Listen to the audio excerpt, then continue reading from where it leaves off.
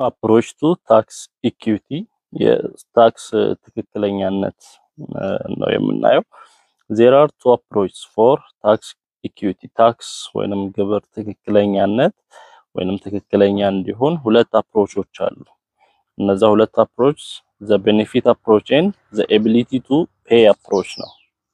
ታክስ ትክክለኛ እንዲሆን ወይንም ኢኩዊቲውን እንዲጠብቅ ያሉት ሁለቱ አፕሮቾች የመጀመሪያው the benefits approach ነው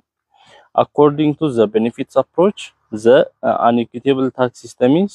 one in which each taxpayer contributes in line with the benefits which he or she receives from public services ሰው የሚከፍለው ታክስ ከተጠቀመው ነገር አንፃር ነው ታክሱን ሲከፍል የሚጠቀመው ነገር ይኖራልና ያንዳንዱ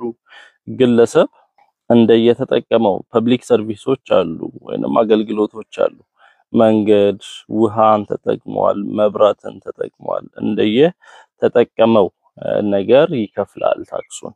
in other words it is a principle for distributing the tax load among individuals and groups indicating that tax obligation should be based on the benefits received from the enjoyment of public services ስለዚህ ካገኘው ቤኔፊት አንፃር ነው የሚከፍለው ያን ነገር ተጠቅሟል ወይ ኤሌክትሪክሲቲን ተጠቅሟል ሄልዝ ኬር የጤና ተቋምን ተጠቅሟል ስለዚህ ከተጠቀመው ነገር አንፃር እንዲከፍል ይጠበቅበታል ለዛ ነው ቤኔፊትስ አፕሮች ቤኔፊት ወይንም ቤኔፊት ማለት ጥቅም ካገኘበት ነገር አንፃር ይከፍላል here the aim is to work out how much each person gains from public spending ነገር ግን አሁን ዋና ጥያቄ መሆን ያለበት ምን ያህል ተጠቅሟል የሚለው ነው ምን ያህል እያንዳንዱ ሰው ምን ያህል ተጠቅሟል ከዛ ከፐብሊክ ከሆነው ተቋም ወይንም ሰርቪስ the benefit approach has the advantage of linking the discussion of tax equity with expenditure side of the public budget ስለዚህ ይሄ benefit approach የሚለው ምንድነው የተጠቀመውን አድቫንቴጅ ያካገኘው አድቫንቴጅ አንፃር የታክስ ኢኩዊቲ ወይንም ታክስ ትክክለኛነትን ከፐብሊክ በጀት አንፃር ፐብሊክ ለዛ አካባቢ ከተመደበው በጀት አንፃር ነው የሚያየው however it is much easier to state an abstract basis than to apply it in a real situation ነገር ግን አሁን በትክክለኛ መተግበር አይቻልም ይሄን እገሌ ምን ያህል ተጠቀመ ምን ያህል ይክፈል የሚለውን ቀጥታ አፕላይ ማድረግ ባይቻልም ሐሳባዊ ነገር ነው the reason for this lies in the fact that while some types of government spending such as health education and social subsidies can easily be attributed to beneficiary households about half of government spending may not be so allocated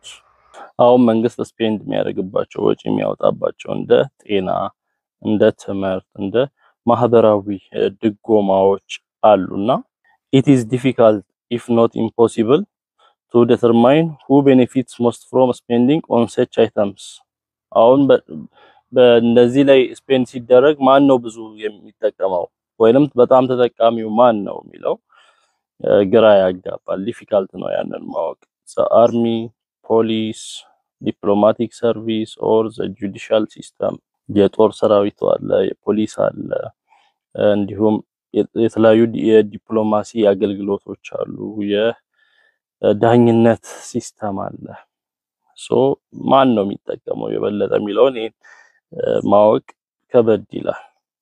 እና the benefits approach ባጭሩ ሰው ከተጠቀመበት ነገር አንፃር የሚከፍለው ታክስ ነው ያን አፕሮች የሚያሳይ ነው ሌላው the ability to pay approach የመክፈል አቅም አለ ደግሞ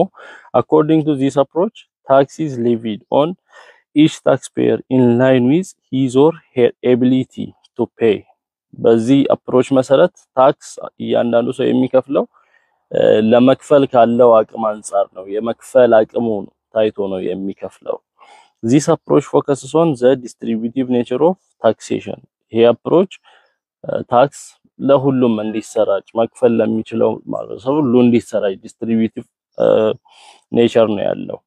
in this approach taxes should be distributed as per the capacity of taxpayers to pay them በዚህ አፕሮች ታክስ የሚሰራጨው ታክስ ፔየሮቹ ወይንም የታክስ ከፋዮቹ ከሚከፍሉት አቅም አንፃር ታይቶ ነው። ታክሴሽን based on ability to pay calls for people with equal capacity to pay the same and for people with greater ability to pay more. ይሄ ታክሴሽን መሰረቱ ምንድነው? እኩል አቅም ያላቸው ሰዎች እኩል ታክስ ይከፍላሉ። ከፍተኛ የመክፈል አቅም ያለው ደግሞ ከፍተኛ ታክስ ይከፍላል የሚል ነው። The key questions here are how to measure ability to pay. አሁን ዋናው ጥያቄ የሰዎችን የመክፈል አቅም እንዴት መለካት ይቻላል የሚለው ነው። How to determine a fair set of tax rates based on differing abilities to pay and አሁን የተለያየ አቅም ያላቸው ደግሞ ምን ያህል መሆን አለበት የሚከፍሉት ታክስ የሚለው እንዲሁም how to compare the economic status of various individual taxpayers የተለያዩ ሰዎች የተለያዩ ግብር ከፋዮች ኢኮኖሚያቸውን እንዴት መለካት ይቻላል የሚለው ነው ከበድ የሚለው እዚህ ጋር the ability to pay approach is based on horizontal equity and vertical equity ability to pay approach ሁለት equity ያለው አግድም እንዲሁም ቋሚ አለ ምንድነው የሚያሳየው horizontal equity is a situation where people in the same circumstances pay the same taxes እዚህ ጋር አንድ ሰው አለ እዚህ ጋር ሌላ ሰው አለ እዚህ ጋር ሌላ ሰው አለ ይሄና ይሄ የሚከፍሉት ታክስ ተመሳሳይ ነው በተመሳሳይ ሁኔታ ውስጥ ያሉ በተመሳሳይ circumstance ውስጥ ያሉ ሰዎች የሚከፍሉት ታክስ ነው አሁን በግራፍ ብንወስደው እዚህ ጋር ያው የሚከፍሉት የታክስ መጠን 100 ብር ካለ 50 ብር ካለ 150 ብር ካለ 300 ብር ካለ መጠን አለው ሶ እዚህ ጋር ያሉ ሰዎች ሊኖሩ ይችላሉ ሶ እዚህ ጋር ያሉት 50 ተመሳሳይ ሁኔታ ውስጥ ያሉ ናቸው እዚህ ጋር ያሉ ሰዎች ሊኖሩ ይችላሉ እዚህ ጋር ያሉ ሰዎች 150 የሚከፍሉ ናቸው ሶ horizontal equity የሚያሳየው ይሄ horizontal ላይ ነው የሚያሳየው ምንድነው በተመሳሳይ circumstance ውስጥ ያሉ ኢኮኖሚያቸው ወይንም የመክፈል አቅማቸው በተመሳሳይ circumstance ውስጥ ያሉትን ነው vertical equity on the other hand is a situation where a degree of proportionality is important whereby unequal should be treated unequally vertical ስታዲየም ምንድነው የሚያሳየው የተለያየ መጠንን ነው የሚያሳየው እኩል ያልሆኑ ሰዎች እኩል በሆነ መንገድ አይከፍሉ ስለዚህ unequal የሆኑ ሰዎች ትሪት የሚደረጉት unequal በሆነ መንገድ ያ ማለት 50 የመክፈል አቅም ያለውን 300 ክፈል አትለም ነው ስለዚህ የአቅም ልዩነትን ነው የሚያሳየው vertical equity እና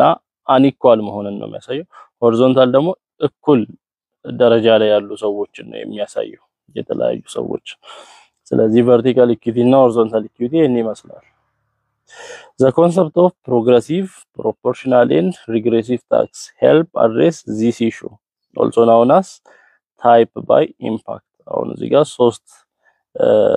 ነገሮች አሉ progressive, proportional and regressive taxes ይሄንን ኢሹ አድሬስ ለማድረግ የሚጠቅም ነው እና ሌላ ስሙ ምን ይባላል ታይፕ ባይ ኢምፓክት ይባላል accordingly a progressive tax is one where those with higher incomes pay a higher share of taxes out of their income compared to those with lower income ያው progressive tax የሚለው ከፍተኛ ገቢ ያላቸው ወይንም ከፍተኛ ገንዘብ ያላቸው ከፍተኛ ብር መክፈል አለባቸው ነው ለምሳሌ ገቢው 15000 ከሆነ ገቢ 10000 ከሆነ ገቢ 5000 ከሆነ እኩል እንዲከፍሉ አይጠበቅም ገቢ 2000 ከሆነ እኩል እንዲከፍሉ አይጠበቅም ሶ ከፍተኛ ገቢ ያለው ከፍተኛ ታክስ ይክፈል ከፍተኛ መጠን ያለው ታክስ ይክፈል ዝቅተኛ ገቢ ያለው ዝቅተኛ ታክስ ይክፈል የሚል ነው ይሄ progressive tax that is the average tax rate rises with income and people with higher incomes pay a higher percentage of their income in taxes ስለዚህ ሰዎች ከፍተኛ ገቢ ካላቸው ከፍተኛ ታክስ መክፈል አለባቸው የሚል ነው ከገቢ ጋር ታክሱ ይጨምራል ይሄ ፕሮግሬሲቭ ታክስ ይባላል። ሌላ ፕሮፖርሽናል ታክስ የምንለው is one where everyone pays the same share of taxes regardless of income level ገቢው ምንም ያህል ቢሆን ተመሳሳይ ሼር ነው ተመሳሳይ መጠን ነው መክፈል ያለበት የሚል ነው። ይሄ ደግሞ here the average tax rate is the same at all income levels እዚህ ታክስ ሬቱ ወይንም ፐርሰንቱ ተመሳሳይ ነው። ያ ማለት ተመሳሳይ ፐርሰንት ነው የሚከፍለው 15000 የሚያገኘው 10% ከከፈለ 2000 የሚያገኘው የ2000ን 10% ተመሳሳይ ሬት ተመሳሳይ ታክስ ሬት ይከፈል የሚል ነው። በዚህኛውስ በፕሮግሬሲቭ ጊዜ 2000 ብር የሚያገኘው 10% ከከፈለ 5000 የሚያገኘው ከዛ ከፍሎ 12% ሊሆን ይችላል 15000 የሚያገኘው 20% ሊሆን ይችላል ከፍ ብሎ ይከፈል እንደማለት ነው። ፕሮፖርሽናል ታክስ ግን ፕሮፖርሽናል ነው እንደስሙ ፕሮፖርሽናል ተመሳሳይ ታክስ ሬት ነው የሚከፍሉት። put simply everyone pays the same percentage of income in taxes ሁሉም ተመሳሳይ ፐርሰንት ታክስ ነው የሚከፍለው። A regressive tax is one where those with high income pay a lower share of incomes in taxes than those with lower incomes ይሄ ደግሞ ምንድነው የሚለው ከፍተኛ የሚያገኙ ትንሽ መጠን ወይንም ትንሽ ፐርሰንት ይከፈሉ ዝቅተኛ የሚያገኙ ትልቅ ፐርሰንት ይከፈሉ ነው የሚለው። ያ ማለት ነው ለምሳሌ እዚህ ጋር 2000 ብር የሚያገኘው 5% 10% ከከፈለ 15000 የሚያገኘው 5% ይከፈል። ለምን መጠኑ ያው የሚከፍለው መጠን ከፐርሰንቱ ጋር ስለሚያድግ ለምሳሌ አሁን የ2000 10% ማለት 200 ብር ይከፈል ነው። የ15000 5% ማለት 750 ብር ነው። ዞሮ ዞሮ የሚከፍለው መጠን ከፍተኛ ስለሆነ ነው። አያችሁ ግን በፐርሰንት ስናይ የዚህ ፐርሰንት ደሞዙ ዝቅተኛ ስለሆነ ፐርሰንቱ ቢበዛም ዝቅተኛ ነው። ሶ የደሞዙ ከፍተኛ የሆነው ፐርሰንቱ ቢያንስም ከፍተኛ ስለሚሆን ነው። ይሄ ሪግሬሲቭ ታክስ ከፍተኛ ገቢ ያላቸው ትንሽ ፐርሰንት ይከፈሉ ዝቅተኛ ገቢ ያላቸው ከፍ ያለ ፐርሰንት ይከፈሉ ነው የሚለው። here the average tax rate falls when income rises ገቢ ሲጨምር ታክሱ ይቀንስ ነው የሚለው። ይሄ people with higher incomes will pay a lower percentage of their income in taxes ከፍተኛ ገቢ ያላቸው ሰዎች ዝቅተኛ ፐርሰንት ይከፍላሉ በዚህ በሪግሬሲቭ ታክስ። in connection with the ability to pay approach one may ask አሁን ability to pay approach አለ የመክፈል አቅም የሚባለው approach ይሄ ጥያቄ ሊነሳ ይችላል። how is the ability to pay measured የመክፈል አቅም እንዴት ነው ሊለካ የሚችለው የሰው or what tax base better represents ability to pay የትኛው ታክስ ቤዝ ነው የመክፈል አቅምን በስርዓት የሚያሳየው ማን ስንት ይክፈል የሚለውን የሚያሳየው ታክስ ቤዝ የትኛው ነው or taxable capacity of individual ideally the measure for ability to pay would reflect the entire welfare which a person can derive from all options available to him or including consumption present and future አሁን የመክፈል አቅም ሲባል አጠቃላይ ነገሩ ነው የሚታየው entire welfare ሰውየው እያገኘ ያለው አጠቃላይ welfare ወይንም ደህንነት ከሁሉም ኦፕሽኖች ሲባል አሁን including consumption ምን ያህል ፍጆታ ወይንም ወጪ ያወጣል ምን ያህል ነገሮችን ኮንሱም ያደርጋል አሁን ላይም ወደፊትም እንዲሁም holding of wealth ምን ያህል ሀብት በእጁ ይዟል and enjoyment of leisure ነፃ ጊዜውን እንዴት enjoy ያደርጋል። unfortunately such a comprehensive measure is not practicable ግን አሁን ይሄ ሜዠር ለኬት መሬት ላይ የሚወርድ አይደለም መሬት ላይ አውርዶ ለመለካት ቀላል ነገር አይደለም